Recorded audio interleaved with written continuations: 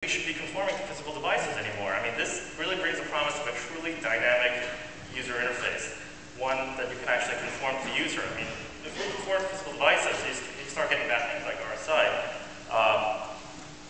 There's no reason in this day and age that we should be doing that. Devices should start conforming to us. Now, of course, this keyboard is really just a copy of what we kind of traditionally used to.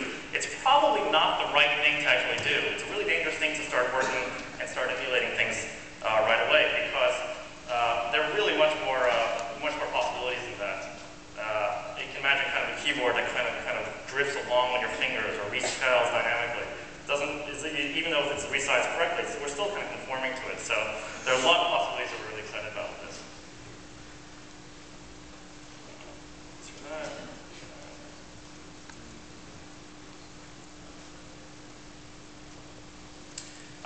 Of course, there are a lot of entertainment applications you can imagine with this kind of thing. It gets multi-user. You can have